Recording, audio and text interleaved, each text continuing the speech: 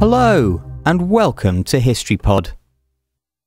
On the 15th of May 1928, the first animated cartoon to feature Mickey and Minnie Mouse was shown to a theatre audience. However, the cartoon that was shown that day was not Steamboat Willie, which is the cartoon that most people believe was Mickey Mouse's debut. In fact, Mickey's first animated appearance was in this silent short called Plain Crazy. But the cartoon failed to secure a distributor until a soundtrack was added a year later. It was finally released on the 29th of March 1929, 11 months after its first silent showing, and therefore became the third fully released cartoon to star Mickey.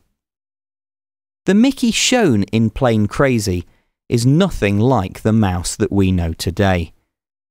Whereas the modern Mickey is caring and compassionate, in Plain Crazy he was rather mischievous and, some might say, a little bit cruel.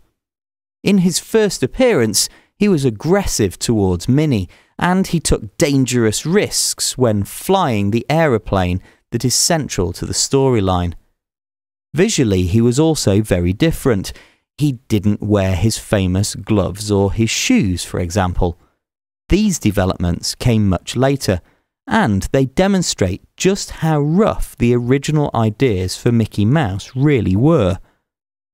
Although it was a pretty underwhelming first appearance for Mickey, Plain Crazy was an important release for the Disney studio. Animated almost exclusively by Walt Disney's trusted friend Ub Iwerks, it featured a range of highly developed animation techniques, including the very first animated point-of-view sequence and a range of sophisticated perspectives.